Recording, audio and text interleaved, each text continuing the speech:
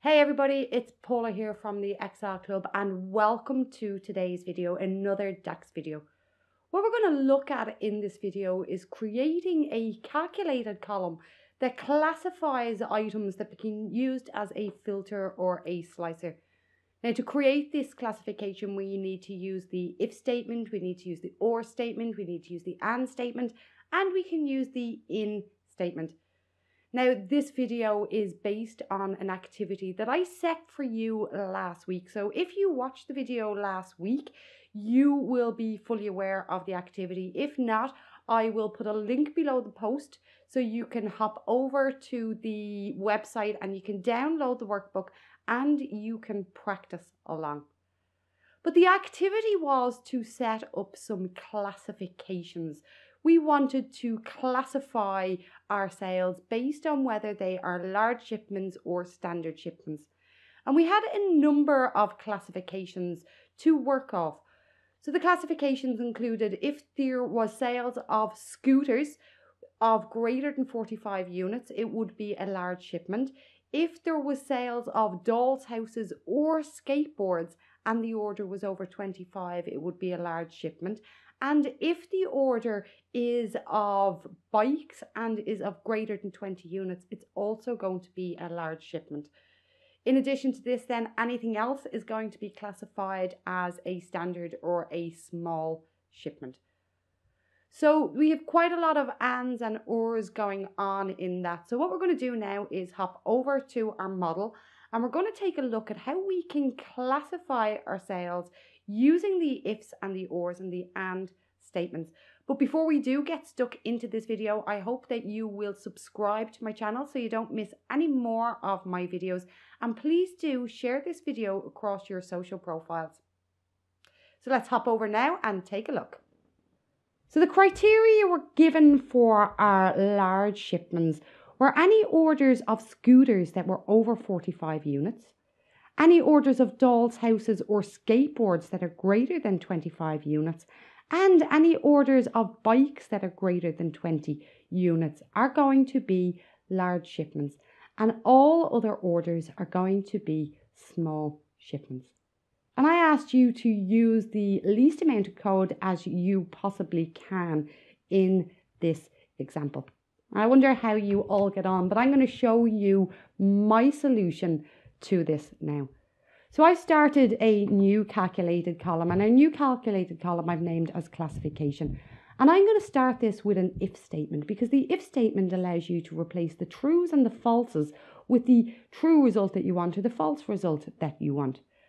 So our first logical test in this case, well, our first logical test is to see if our sales unit sold is greater than 45. So that's our first part of the logical test. But we need to make sure that the sales products in this case is a bike. So I'm going to say in, and in my curly brackets, put in our bike. Oh no, put in scooter. Sorry, my mistake. So it's our scooters. So any orders of greater than 45 that are scooters are going to be a large shipment. Now we have another criteria too, another condition too, and we want to see if our products of either dolls' houses or skateboards are greater than our units sold of 45 or of 25. We need to add in our, first of all, or statement, which is our double pipe. And then we can add in our sales, and we want to take our unit sold is greater than 25. Then we want to add on to this because not only does it have to be greater than 25, but our sales products also needs to include either doll's house or it all could be a skateboard. And we can close our in statement then with our curly brackets. Now, if you're confused about the syntax that I'm using, the and or the or and the in statement, do go back over the previous video. Now, we still have another condition, and this condition is if our sales units. So we need to add in another or, and we need to put in if our sales units, and in this case is greater than 20. And we move down to the next row, and our sales products equals to, or is in, and our curly bracket, bike,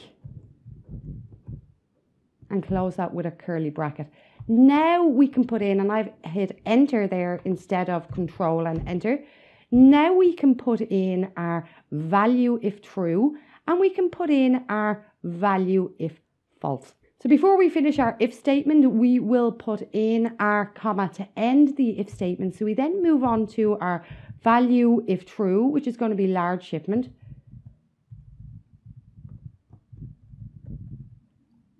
And our value if false is going to be standard shipment.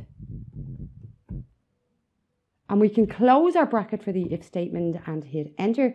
And we can see now we have created a classification for our large shipments and for our standard shipments. So we have used the ampersand, we have used the or pipe symbol, and we've combined these with the if statement, and we've also used the in. If you got a different solution to this, and there are other solutions by using the ands and the ors and different ways of thinking about your logic, please do post a comment and let us know.